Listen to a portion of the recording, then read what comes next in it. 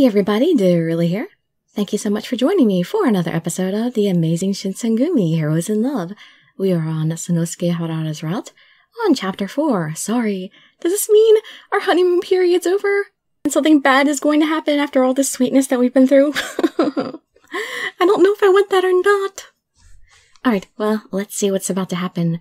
You can just sit back, relax, and let me read you a story. June 5th. I was busy all day from morning till night. The city had been in this state of high alert since a few days prior.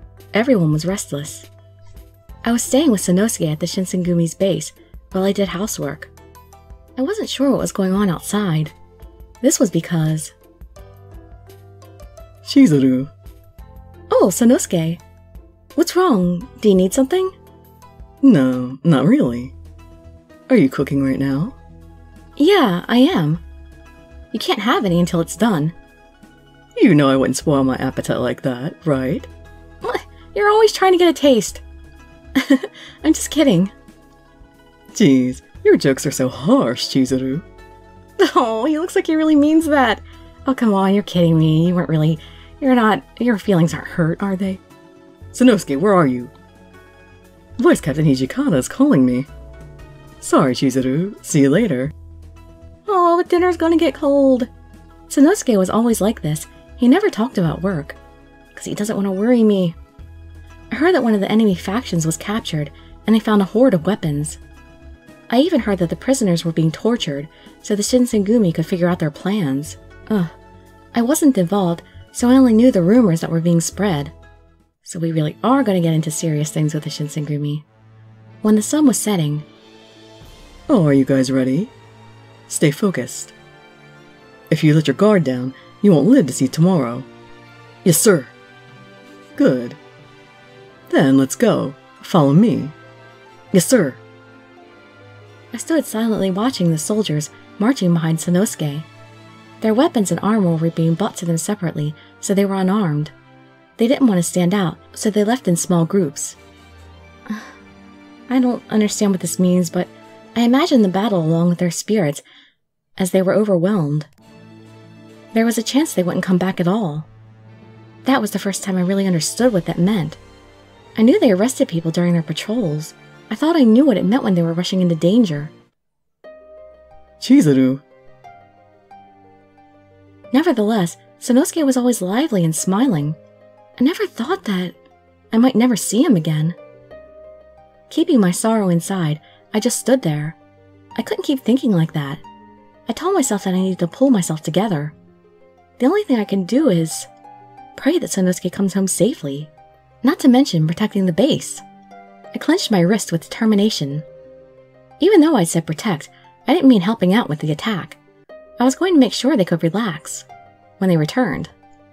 That was all I could do. Still, if my feelings were strong enough, I was sure they would reach everyone. I was sure they would be useful to Sanosuke. I continued to stare out at the gate as if I was watching him, though he wasn't there. I couldn't sleep that night. He didn't come back. I wondered what was happening. Was Sanosuke safe? I turned over in bed and listened closely in case someone came home. It was a very long night. I couldn't bear it any longer. When it became light out, I rushed out of the base. It was dimly lit, but I ran and searched for Sanosuke. I remembered hearing the reinforcements were meeting in the Gion district. I didn't know where they were headed after that, though. I desperately ran around searching for something, for someone who could help me. That's not a good idea. It's not very productive. I went down Sanjo Road. I noticed a crowd in front of Ikeda... Wait, is that supposed to be Ikedaya or Ikeda? Like in Hakuoki? I don't know. Well, it says Ikedaya, so I'll have to say that. An inn. I could see Sanosuke as well. Sanosuke! You're safe! Huh? Chizuru? If it's Ikeda, this is not a good place for me to be right now. I was relieved, but Sanosuke's eyes opened up wide. What's wrong? What in the world are you doing here? It was like he couldn't believe what he was seeing. He continued to ask me questions. I was worried about you, Sanosuke. I'm sorry for acting so selfishly. I was so worried about you, Sanosuke. If something happened to him... When I thought about that, I couldn't just sit at the base. You were worried about me? That's why you went around searching for me so early in the morning? I swear. You're so cute, Chizuru. Sanosuke hugged me. Don't worry, I'll be fine. We weren't completely sure they would be here. That's why the troop split up during the search. I'm not sure if that was good or bad luck, but we ended up arriving late. We didn't do much work. No, we're just guarding the samurai we arrested. To ease my worries, Sanosuke uncharacteristically talked about work. We ran after the guys who escaped. As you can see, I'm fine. But everyone else... Captain Kondo and the others who went inside are in an even worse condition. Sanosuke let his shoulders drop, and his tone became serious. I looked around and suddenly realized. Shinpachi's left hand was injured, and blood was gushing out of it. Soji's jacket was soaked in blood. He stood there as if nothing was wrong, but his face was pale. Blood was streaming down Heisuke's forehead. It looked like a serious injury. I guess these injuries were all actually historically accurate too, because these are the same injuries they had in Hakuoki. It must have been a terrible fight. I was relieved Sanosuke was fine, but everyone else was injured. I was embarrassed of myself. However, I was still glad Sanosuke didn't get hurt. I couldn't help but feel that way. I felt a little guilty about it. I'll go get a towel. Bandages and medicine as well. I regretted not bringing those things with me when I ran out of the base. It's okay. We have a simple first aid kit here, so we should be fine. We've even called for a doctor. Sanosuke persuaded me not to get medicine. I thought I should stay and help everyone, but... Can you go back to the base and fix up something for us to eat? I skipped the line. Everyone's starving after running around all over the place. His tone was soft, but his eyes were serious. He wants to get me out of trouble, probably. Am I in the way if I stay here? Yep. I come all this way. I wanted to help. I wanted to be by his side. So I contested him. You're not in the way, but... if you stay, you'll see and hear a lot of unpleasant things. So, it's best if you don't stay too long. He was worried about me, offering me these kind words. Okay. I'll cook something up and wait for you. Come home soon, okay? I was worried about everyone else's injuries, but an experienced person would do a better job. I saw that Sanosuke was uninjured, so I was relieved. I decided to go back early and make preparations for everyone's return home. Oh, I didn't want you to see all this bloodshed. But I was glad you came all the way out here for me. You really surprised me. Waiting for me someplace safe. It's almost like we're a married couple. See, the blushing again! Sanosuke shyly smiled. I returned to the base and made a large batch of rice balls for everyone. I made simple things like miso soup and pickled vegetables in large quantities as well. After I finished cooking, the soldiers came home one by one. People were carried on cots as well. It was painful to look at, but they smiled triumphantly as they came through the door. It was refreshing to see. I learned this afterward, but a faction of the anti-shogunates had planned on burning Kyoto down. In all the chaos, they planned to kidnap the emperor. I was so proud of the Shinsengumi because they prevented it from happening. Everyone let out a cheer for the food I prepared for them. They ate it cheerfully. It was a magnificent sight. I was glad I'd listened to Sanosuke and had prepared food for everyone. Sanosuke laughed merrily, and I couldn't help but follow suit. Almost everyone was done eating. I started to clean up when Sanosuke appeared in front of me. I'll help. What are you saying? You must be tired. Go rest. Then save the cleaning up for later. Can you come with me to my room? It wasn't the usual casual tone, nor was he teasing me. I had a hunch that he wasn't joking this time. I still had things to clean, but I put them aside and followed Sanosuke to his room. That easily, huh? We went into his room and he closed the door. Sanosuke hugged me tightly. As he embraced me, he put me down onto the floor. I looked up at the ceiling and at Sanosuke's face.